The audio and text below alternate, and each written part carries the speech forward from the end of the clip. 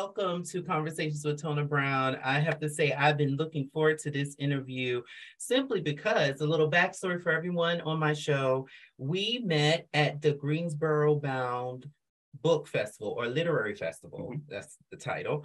And I was so mesmerized with the story from your book, which is entitled The Violin Conspiracy here. And you guys, I got my own copy. I'm gonna get my signed copy. So I definitely suggest everyone to get their copy of this book. It's phenomenal. Tell us a little bit about the book. We're gonna go straight into it because then we want to know the man behind the book. So tell us a little bit about the storyline in this book and what inspired you to write it. First, thank you so much for having me here. It is an absolute pleasure. I'm honored to be here today. And congratulations for all of your success. Thank you. We met in Greensboro, and that was awesome. We had a wonderful time in that conversation. That was a great time. Violin Conspiracy is the story of Ray, who discovers that his old family fiddle is actually a priceless Stradivarius violin. And that discovery catapults him into superstardom in the world of classical music. Wow. And right before the Tchaikovsky competition, which is the Olympics of classical music, his violin is stolen. Was it his family who thinks that he should sell the instrument and split the $10 million? Was it the Marx family, who are descendants of the slave owners of Ray's great-great-grandfather, say that he stole the instrument from them? Was it Mike the doorman? Who knows? Now, see, that is intriguing as I don't know what. And I think everyone needs to go and get this book because I remember us talking about it. And of course, we don't want to share too much so that you guys don't have something to look forward to. But there are also scenes in this book that there are also parts of this book that directly correlate with your life. Tell us a little bit about that as a Black man who plays the violin, who's a professional musician, chamber musicians, played with orchestras, all of those things. Tell us a little bit about those experiences and why did you feel that it was impactful or important to actually include in your book? To be perfectly honest, when I wrote this in the summer of 2020, I needed something to do. Summer 2020 was just messed up. Of course, with the pandemic and everything, just, everyone at home. If you're a working musician, everything got canceled. Just, no rehearsals for recitals or concerts or weddings, everything just canceled. So I'm sitting on the couch getting fatter and fatter, eating every day. And I decided, you know what, I should do something else. And I'd written a manuscript like 20 years ago, which was terrible. I hope nobody ever sees it, ever. So I'm not even going to say what the name of it is. But I saw an advertisement for selling books in the age of COVID. And I'm like, all right, I'll submit. I submitted. Agent came back and was like, this is terrible, but you got a good voice, so you should write what you know. Okay, I know music. So I wrote a little bit of The Violin Conspiracy. Like, this is fantastic. I love it. Summer 2020, again, George Floyd happened. Yeah, and absolutely. A lot of people, for the first time, became aware that situations that we've been experiencing for decades has actually, that things like this really do happen. Absolutely. And we're seeing it with our own eyes. So it's not so far-fetched for people to read things that happened in the Violin Conspiracy and say, oh my gosh, that's a real thing. That really does happen to people. Absolutely. Absolutely. And I think that you poignantly made those points in the book. And I think even still, with everything that's been seen on television, all the police cameras and everything, there will still be people who are shocked to know that as a person of color, that anyone could go through these sort of things. Is there one part of the book that you would like to share that really hit home for you, that you felt that even with these fictional characters that you just had to put in the book? Give us just a little snippet. There is a chapter where the protagonist Ray is in Baton Rouge, Louisiana, and this actually happened to me in 2000. I was doing a road trip with one of my friends. Road trip. We're going down to New Orleans. Stopped in Baton Rouge for the night. This is pre-GPS. So, oh goodness, that's when I was getting lost all the time. I'm glad I got some map reading skills. But we're going, and it's a Sunday afternoon, Sunday evening actually, and I don't know where I am. The hotel, it's that way, but I'm in the far right lane. Put on my signal. Nobody else on the road. Sunday evening. put on my left turn signal, turned from the right lane. Woo, lights and sirens. Oh, here we go. Here we go. And my friend, who happened to be white in the car, he's like, what? Like, this is going to be bad. I said, what are you talking about? You didn't do anything. Okay, here we go. I had to get out of the car, hands and knees, gun pointed at me, cop on the bullhorn, get out of the car, put your head. I mean, I thought I was done. I thought I was going to get killed. Absolutely. And people did not believe it. They were like, why would a cop do that? That doesn't make any sense. Things like that don't happen. Things like that don't happen to you. That's right. But they definitely do happen. So I really wanted to put that experience in the book. And the only difference between Ray and me is Ray went to jail. I didn't go to jail. Yeah. And what a blessing that is, and it's just terrible that you have to go through these situations. Speaking of that, how has it been for you as a Black male in classical music, in the industry, in front of the camera, behind the camera? What have been some of your experiences, both positive and negative? The positive things, I'll start with something positive. As a teacher, I have had the pleasure of just mentoring people who look just like me. My young Latino males and Middle Eastern males and Black males, I mean, everybody, white males to everybody. You don't often have like I hate to boost myself like this, but like a role model, like me. And it's just like, who is this guy? So he's just some normal dude, but he plays violin. He's got tattoos and earrings and a little bit of muscles. Guy plays the violin. That's right. Wow, he makes it cool. It's okay, I can do this too. So that's been really nice to see that. Just to give people something to aspire to, I like to say, but I know that's blowing my head up, and I didn't mean to do that. No, that's the reality, and it's true. And I will say my first teacher that really made me feel that I could do this as a career was Mr. Darrell Husky. And he was a man of color, one of the few men of color in Norfolk, Virginia, in the public school system. So in middle school, in the 7th grade, he was my mentor and became almost like a father figure to me. And I've studied with him from 7th grade all the way through to college. So representation does matter. Absolutely. Absolutely. And we don't often get that. Right. But negatively, I've gone into places where I've been invited to conduct or invited to play, and people will look at me when I walk in.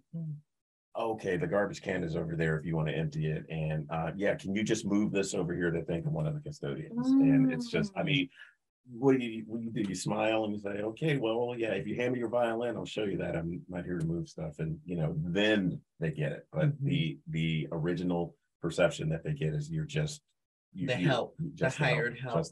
Yeah. And how does that make you feel when you go through that? And it hasn't just been one time. It's been multiple times. Multiple times. It's not. Well, it doesn't feel good, but at the same time, I'm the type of person. I have to believe that people do things just out of ignorance, not out of malice.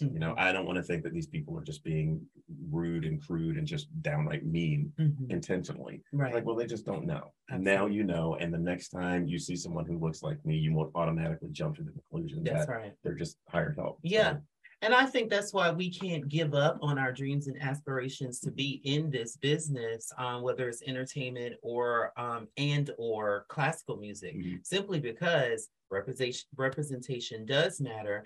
And we do change the lives of people when they see that we're capable, of doing these sort of careers. So what would you, how would you advise a young, let's keep it to men, how would you advise a young man of color who wants to be a concert violinist or in a symphony or something like that?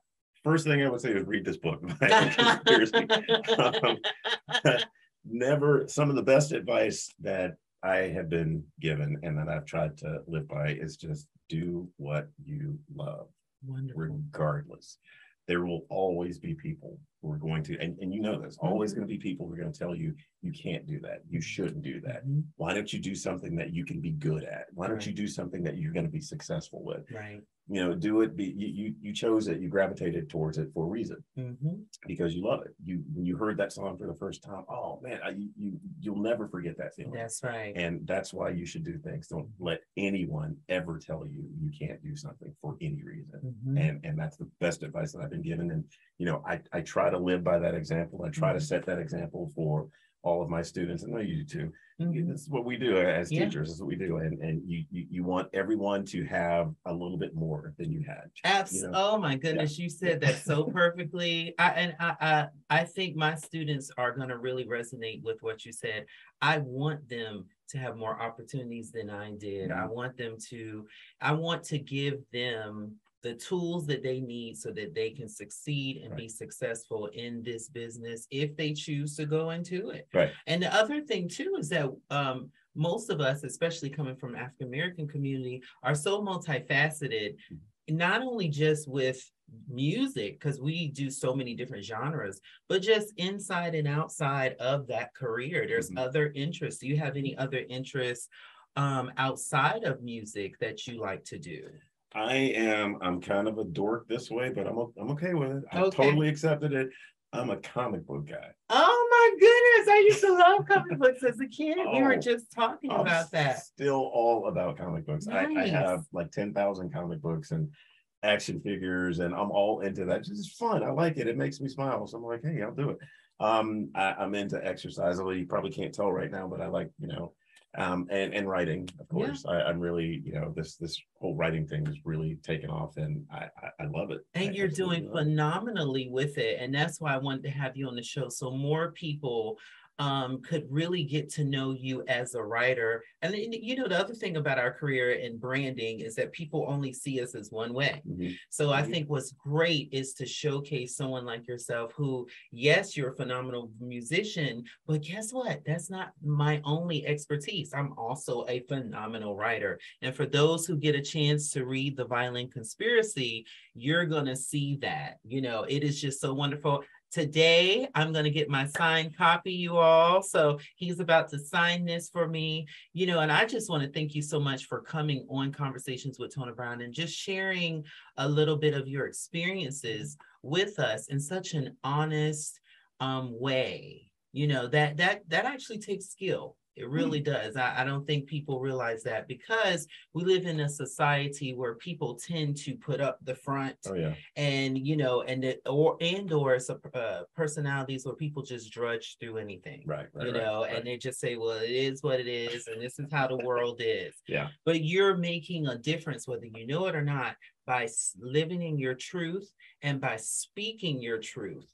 Putting that out in the universe so people can know, yes, these things do happen. And here I am, a professional, college educated, attractive, person. And I'm going through these things that other groups don't necessarily go through. And I think that is just phenomenal. And I wanted to share that with everyone here.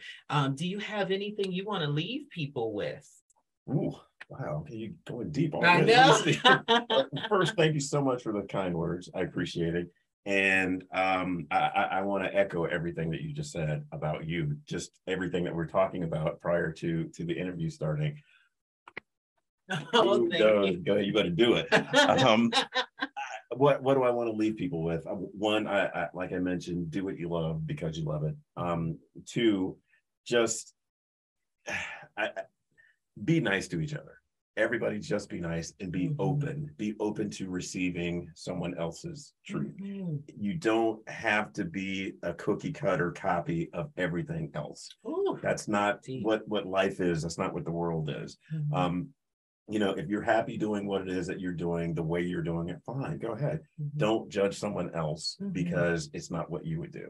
And be open to accepting what it is that other people do because that's what they want to do. It's not you, it's them. It's not your life, it's their life. That's what you have to do. And I think the more people with the more people that realize that, the better this world is going to be a lot sooner. I can't agree more. And with that being said, I think that's it. I want to thank you so much for being on Conversation with Tona Brown. I think that people are going to really enjoy this interview. I also want people to buy your book. Can you please tell them all the places they can go to get your book and follow you online? Absolutely. You can follow me on Instagram, Brendan Slocumb, not to be confused with my younger nephew who's less attractive than I am, Brendan Slocumb 22. Brendan Slocumb on IG, Brendan Slocumb on Twitter and Facebook. And you can buy the Violin Conspiracy at your local bookstores. Please support local bookstores. Absolutely. And any place else that you buy books, but try your local bookstore first. Absolutely. So go look him up, you guys, on IG, because I know a lot of my followers are on IG. Please look him up. Please look on my Facebook page. I'll be sharing things on there as well. So thank you very, very much. And like I said, you're leaving us with all this wonderful positivity. And that's what this world needs. We need to stop judging each other. We need to get out here and support each other. Specifically, we need to support more men of color. As we know that that's not what usually happens, and we see what's happening out in the streets. So it's our job, which is what I'm taking on myself with this show, to show the proper way to do that. Because I think mainstream has so many excuses as to why they don't do that. That's not what we're going to do in Conversations with Tona Brown. We're going to show support of you men. We're going to uplift you men. We're going to show the world how to do it. And I want people to buy your book. Thank you all very much for coming on, for listening to us here on Conversations with Tona Brown. I'm Tona Brown. I am here with Brendan Slocumb, and we were talking about his book, The Violin Conspiracy. Run out there and get that book. You all have a wonderful day. Bye.